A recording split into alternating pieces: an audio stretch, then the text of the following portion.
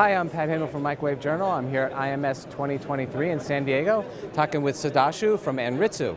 So you have a new announcement with extended capability here for Rubidium. What can you tell us about that? Yeah, so we announced this like yesterday. This is our new model, and it is specified up to 70 gigahertz. Wow. It's our 70 gigahertz model. It's specified, meaning it's not like tunable or addressable. That there are majority of the parameters that are specified for this model, up to 70 gigahertz.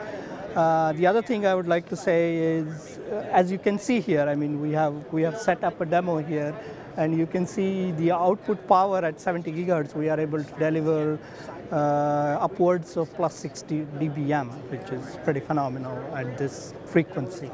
And of course, with regard to as similar to our previous Rubidium models, this has one of the best phase noise performances as well, because of the architecture, the unique architecture that's in Rubidium. And what is the phase noise level that you're able to achieve? Because I know it's like the industry's best, right? Yeah, yes. So for example, if you take at 67 gigahertz, which is the comparison, because the other models don't go beyond 67. If I take 67, I think Rubidium at 10 kilohertz offset is able to deliver minus 115 dBc standard. Right, it's our standard model, whereas the nearest competitor can deliver, say, up to minus 100. That's the kind of difference. That's the kind of difference we're talking in terms of signal purity.